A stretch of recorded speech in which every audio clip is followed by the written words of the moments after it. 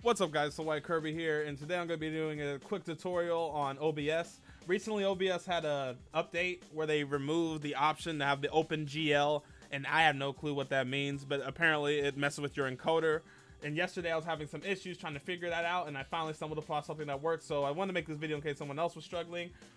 If you have an encoder preset that you had that just disappeared or is not being recognized or not working properly, it's most likely due to this new update of OPengl being removed from OBS, which makes no sense because it's an open broadcasting tool, so I don't know why they would remove anything that make it even more open. But anyway, here's the quick remedy. What you do is you go to your properties on your OBS by right-clicking on OBS.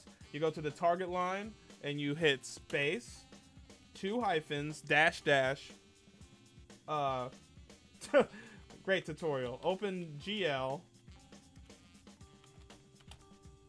and allow. No, wait, I did that wrong. Sorry. Dash dash allow 1 dash OPengl.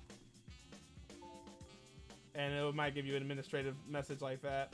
And so after that, you go into OBS. Oh, I'm in OBS. Well, what you would do is go into OBS, which is open.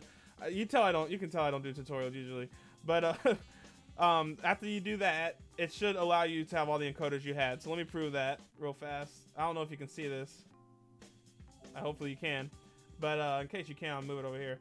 OPengl should let you see those encoders again. See, I have it right here because I already did it.